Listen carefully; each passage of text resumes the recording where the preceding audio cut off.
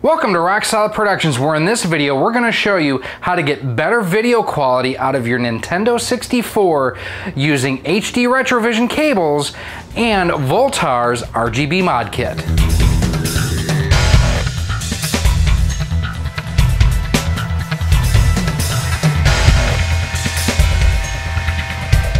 Hey everyone, Gary here with Rock Solid Productions. If this is your first time here, welcome. What took you so long? We've been here for like a year now at least.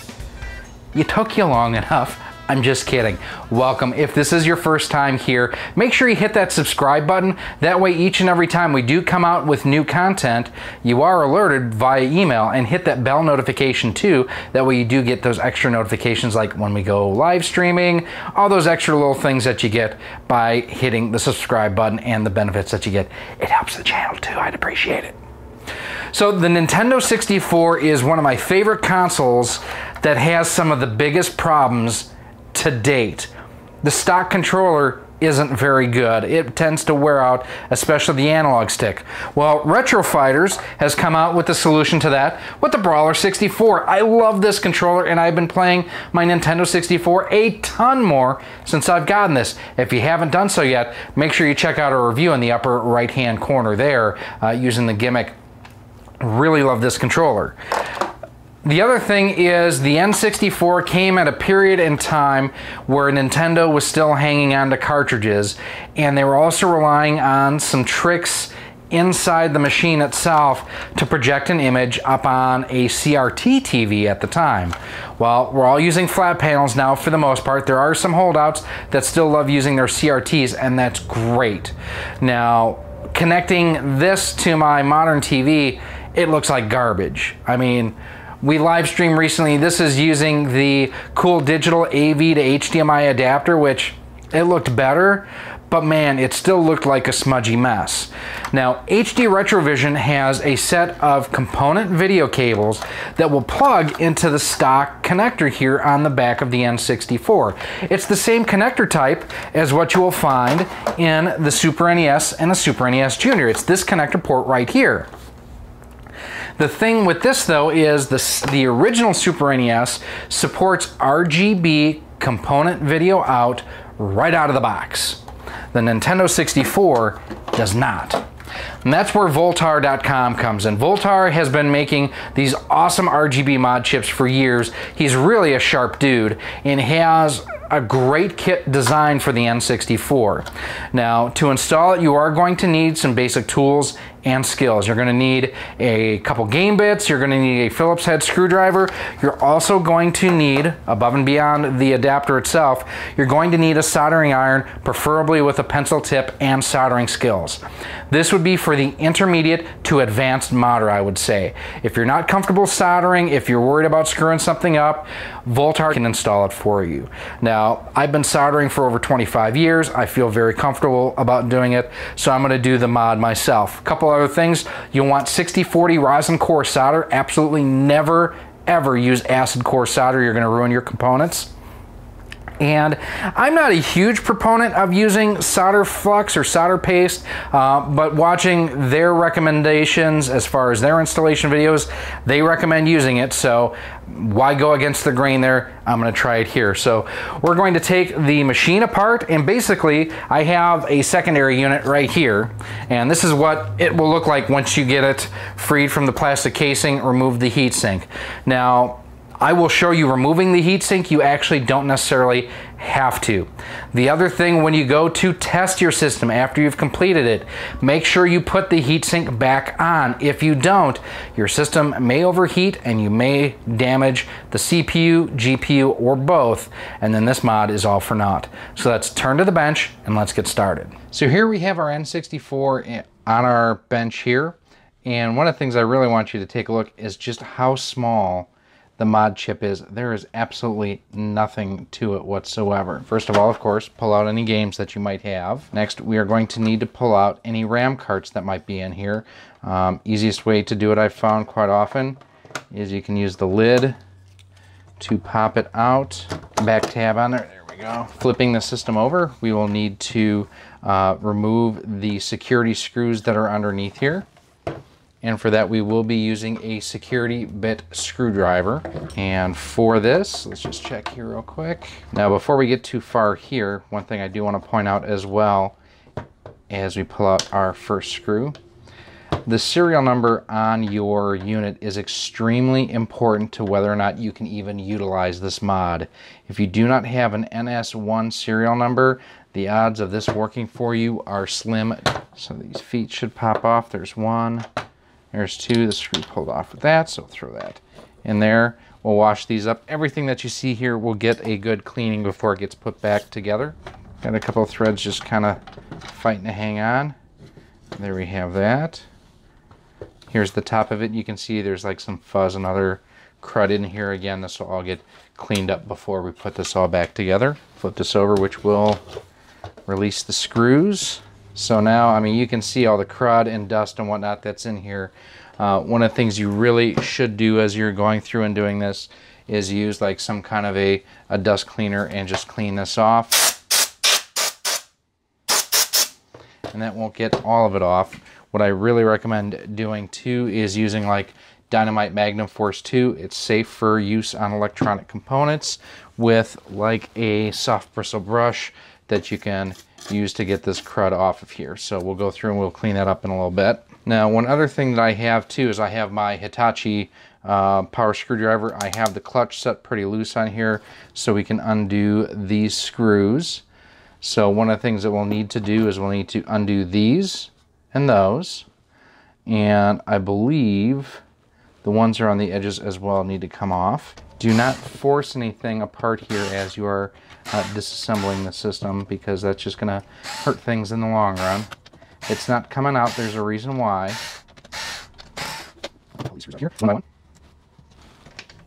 Note that these are much longer than the ones that were up front. Now, one thing I've heard is that you do not need to take out all of these screws to get the system out. To do this mod, I am taking them all out simply again so I can just do, and one just fell, just do a really thorough cleaning of all the components before I put it back together. All those out. Set aside, and again, I'll end up cleaning this off. I mean, just look at all the dust and crap that built up in here over the years. I think these two guys got to come out too. Again, look how small but long that they are. There we go. Now the system will pull right out. As you can see, this part just popped right out, and the part for the power supply just stays right on. Look how dusty and dirty that is. You do have these inserts in here that you'll want to make sure that you don't misplace, but this is something that a little bit of just soap and water and a little bit of Armor All will do us a whole lot of good. So at this point, we're going to remove the shielding on here. There we go.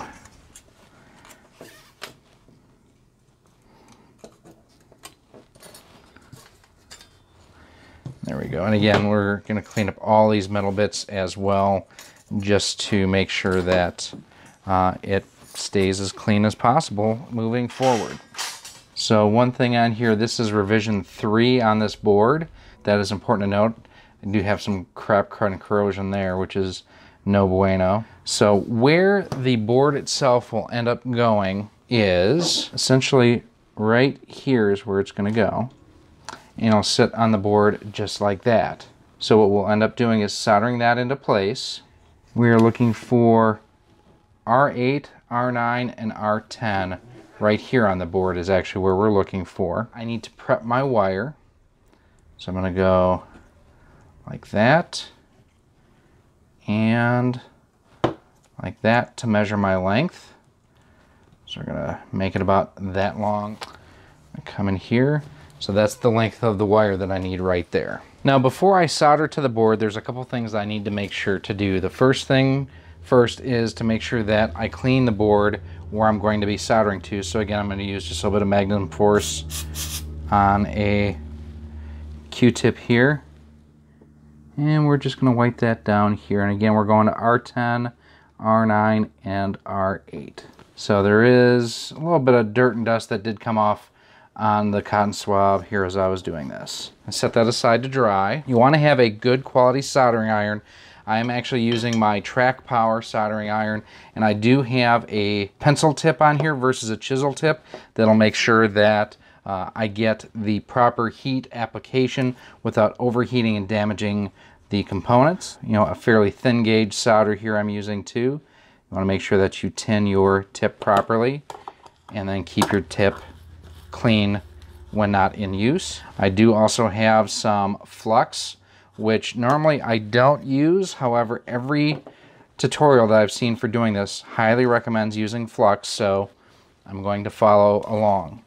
Now I have stripped down my wires here, and the main thing is you want to have these fairly short. You don't want to have them very long because you do not want them to go through these holes and actually hit the pins on the other side or lift the pins off the other side. So we're going to solder again R10, R9, R8. So I'm going to, first of all, I'm going to take these, I'm going to put a little bit of flux on here and just dunk it straight into the flux, and we'll tin that in a second. The other thing I'm going to do is I'm going to take the other end of my Q-tip that I just used, dip it in my flux here, and I'm going to put just a little bit of it, 8, 9, and 10. You just want to have enough there to help the solder and everything flow. And if you have too much, don't worry, you can always wipe it off. That's not an issue. So the thing to remember when you are tinning is you need to apply your heat from your soldering iron to the metal and not to the solder itself. That one's tinned. That one's tinned. That one's tinned. Now, when I did that, it actually melted some of the insulation back, so what I'm going to do is I'm going to trim these wires to make sure that I don't have an issue with the wires basically being too long. So we're gonna, you can see how short the leads are. You don't need much on here. And actually, now that these are tinned, I'm going to put just a little bit more flux on the ends. So in here, just set it in R10. Let's give it a tiny touch. And there, and that one is tacked down. Actually worked very well. I'm very happy with how that worked. Tack down R9.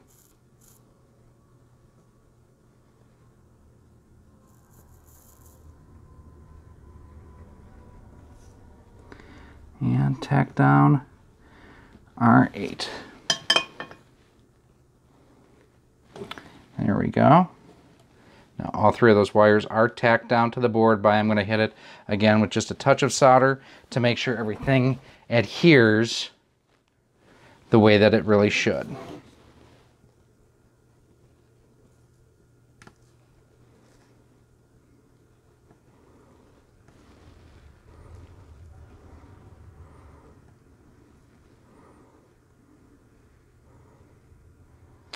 All right, now that those are in place, what I want to do is I want to take this and fold it over because my wires actually become a little bit crisscross, and actually I can shorten this if I wanted to. But there is my BGR. So B is brown, which is in the middle. And this is, yeah, this is just a little bit on the long side, but that's okay. Fold that over, and let me just apply a little bit of flux to each of these. Again, I'm just gonna doink, doink, and all that that's doing is it's promoting adhesion of the solder itself. And lay these down. We are going to go to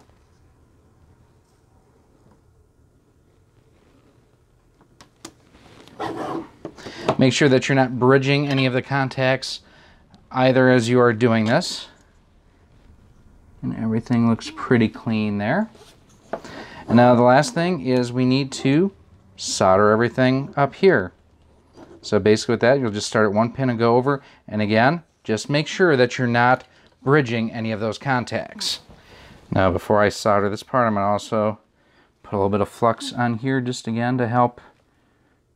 That's actually too much, so we'll clean that off in a second, but we want to promote adhesion of the solder. Now we'll just solder them in place one by one.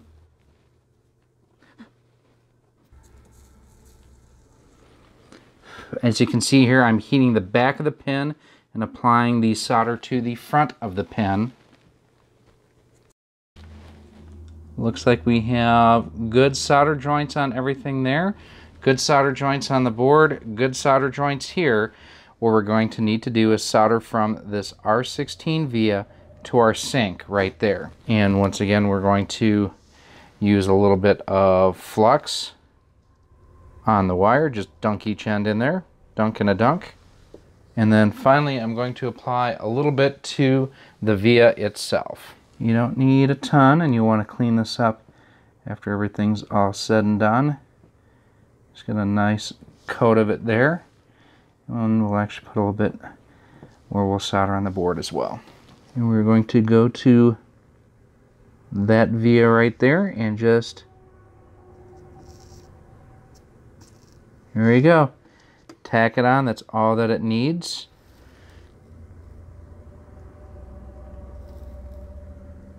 There we go.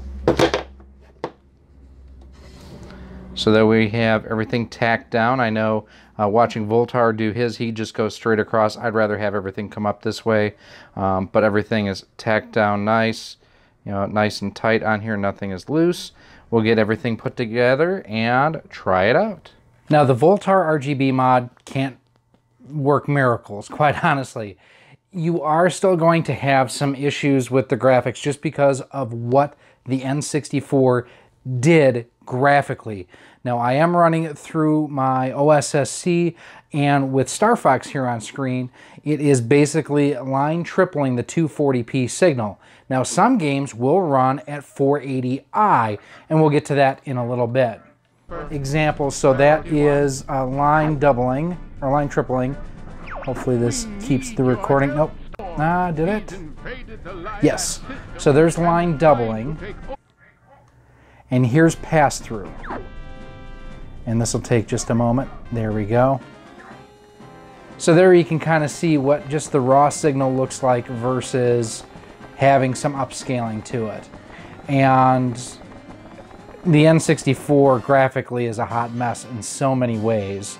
But I am going to go back to the line tripling just because I think it does look the best, at least in 240p mode. Now for controller, I'm actually using the Retrofighter's Brawler 64. I love this controller.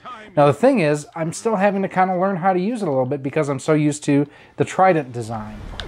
So with the Brawler 64 controller, basically you have your rolls and everything is basically on either Z or R or L.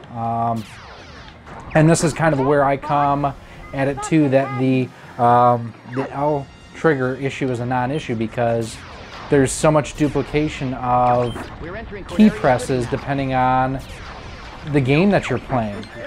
It does look quite a bit sharper. I like the sound too. I mean, I think that's one of the things here that, you know, is maybe sometimes lost. In, you know, the N64 looked like a hot mess, but actually sounded really good in so many different games. And I mean, overall though, this is probably the best that I've seen my N64 look ever. The one thing on this too is, well, it may still kind of, you know, look blocky and like a traditional N64 game, the color palette is a lot richer and a lot deeper, and that's really where you're going to notice some of the biggest differences here is basically the colors. Now that we've left a galaxy far, far away, we've actually decided to do some futuristic racing with F-Zero X. This is actually a game I've bought and really have yet to play. I do like the fact that you can actually adjust your race vehicle in this version. Oh, polygons. 3, 2, 1.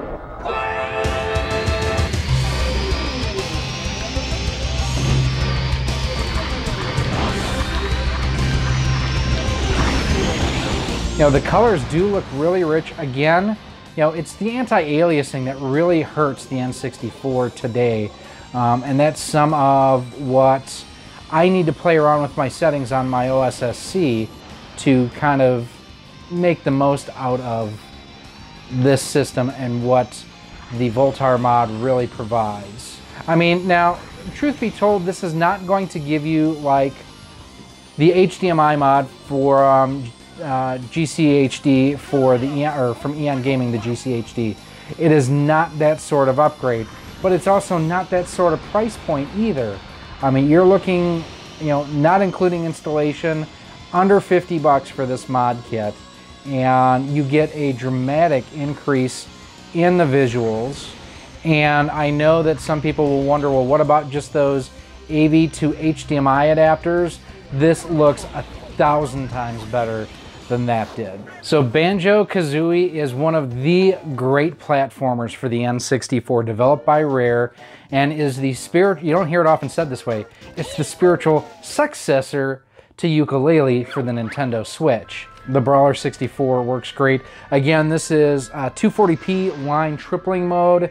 Banjo-Kazooie does not support 480i. So one of the things I noticed graphically about the N64 is just the jagged edges on the pixels. And some people don't mind it, some people do. Now one thing I'm going to do here, while we're going through, I'm going to hit the OSSC and we're going to actually change some settings here.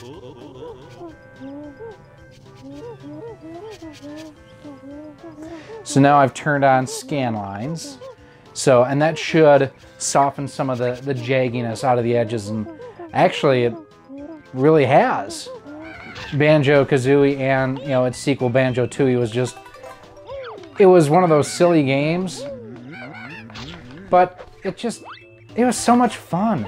And I'm really glad that, you know, the original creators have formed Playtonic Games and have come out with Yooka-Laylee. It's basically everything that this game was and then some. So Banjo-Kazooie looks pretty good. And what would a look at the N64 be without a little bit of little GoldenEye? 007 GoldenEye defined the first-person shooter back in the day. It was really the first of its kind. And one of the things I've just got to remember now is what the key presses are in this with this controller versus the stock one. I believe the Z trigger is shoot. It is. There's L and R. And then the D-pad will, or the arrows will move you up and down. Now, the one thing I will say about this game is it does look a little bit on the dark side to me. Now, I think that's just how this game is, though. Headshot, got him. This is a game I would love to see redone today with proper two-stick control. Oh, yeah. Let's see if we can get some sniping done here. Here, snipe. Here, snipe, snipe. All right, let's see how precise we can get. And we do have the scan lines on here. Whoop.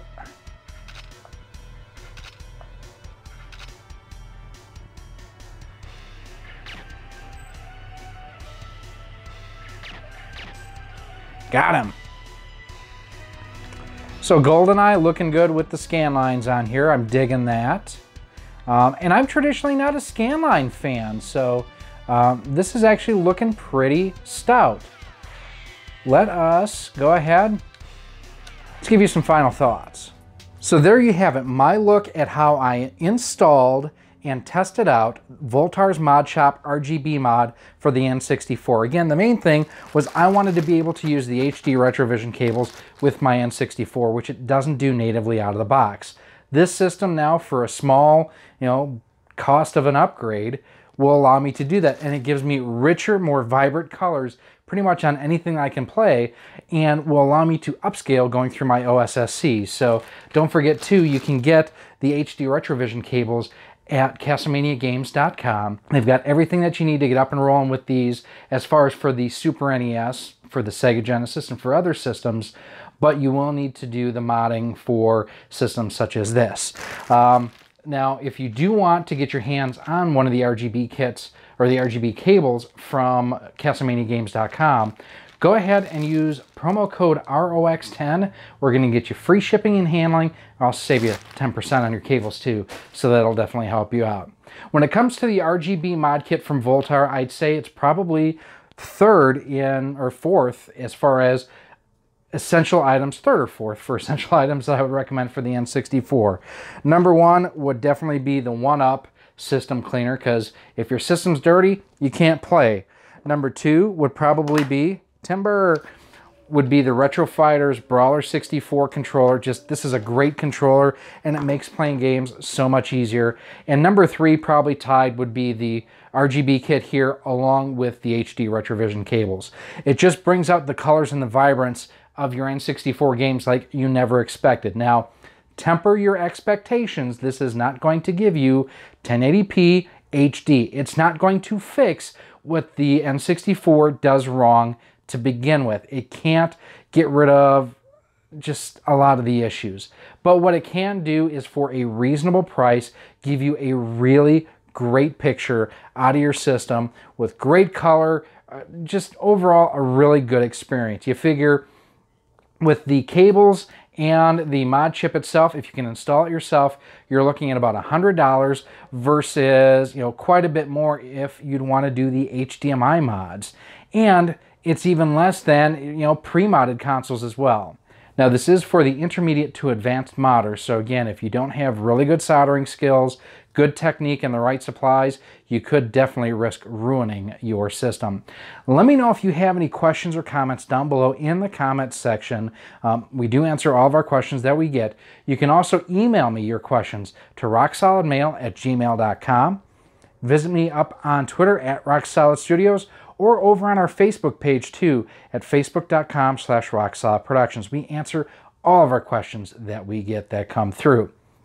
Also, go ahead, make sure you subscribe to the channel. Now, one other thing that you want to stay subscribed to is, not only are we going to do live streams with the RGB mod here for the N64, there's also this little bad Johnny right here. This is the Super NES Mini. And the thing about the SNES Mini is it provides a better picture than the standard Super NES. However, this out of the box does not do RGB. Voultar's Mod Shop has got us covered there, and we will be doing a tutorial showing how to install the mod kit into the Super NES Junior so we can get, again, great picture quality out of the Super NES.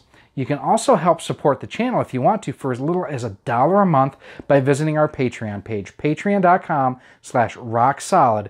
And for, like I say, just $1 a month, you can get early access to our videos. You help support the channel so we can invest in things like the OSSC, like the HD Retrovision cables, and like the Voultar Mod Shop mod chip. We do provide, like I say, early access to stuff. We get exclusive one-on-one conversations going and exclusive content that are just for Patreons. You can also support the channel by picking up some merch. Check out our Teespring store, which we have linked down below. You can also make donations via PayPal or from our Streamlabs page too. So the Voultar Mod Shop N64 RGB mod, it looks really, really good. I'm glad that I have it. I will definitely be enjoying my N64 a whole lot more. I got a controller. I got some Mario. Let's play. Thanks for watching. I'll see you soon.